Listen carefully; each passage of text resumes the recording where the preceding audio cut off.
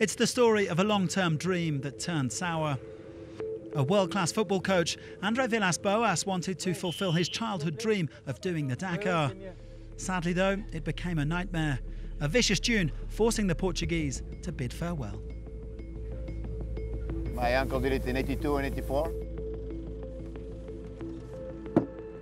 And the Dakar has been in my blood since I was a little boy. So I really wanted to do it one day. Serious lower back pain forced the Europa League winning coach to call it quits in his Toyota Hilux.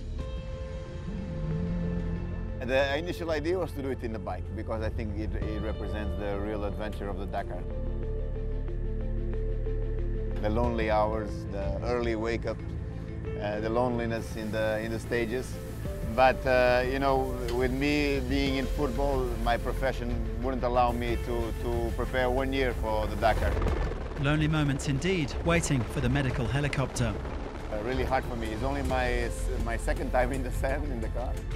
So to finish a stage that is considered a stage of pure Dakar is a great proudness for me.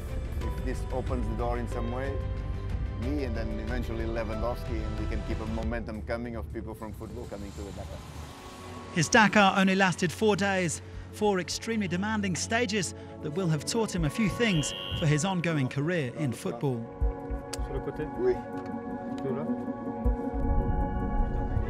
The lessons that you take here are human lessons, you know, lessons of integrity, responsibility and courage that you take more inside as an individual. But this will be something that will make me very proud for sure.